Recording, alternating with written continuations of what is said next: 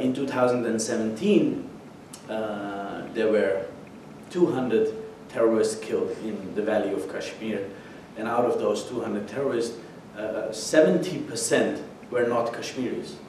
They were Pakistani nationals who came to Kashmir to fight.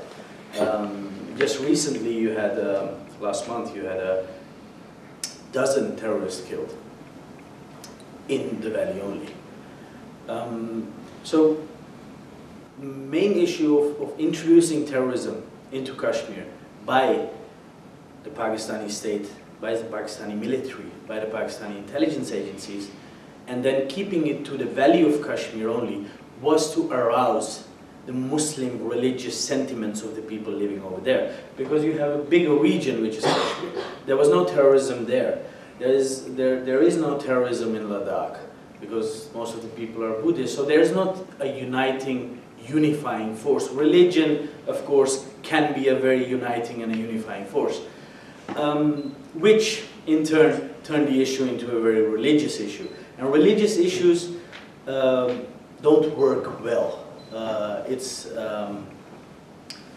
When you have a political issue and you keep it politically and your struggle is political, you can get to some solution.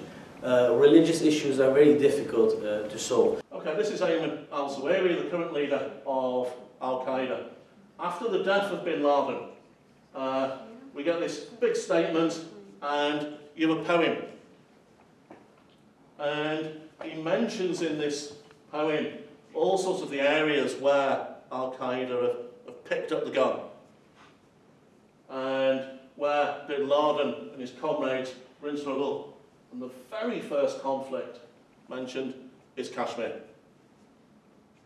But what I draw your attention to, I mentioned Huntington earlier in the Clash of Civilizations thesis, this isn't a conflict between East and West, this isn't a conflict between Muslim and Christian, this is a conflict within Kashmir, between, if you like, India and Pakistan, or involving the peoples of Kashmir.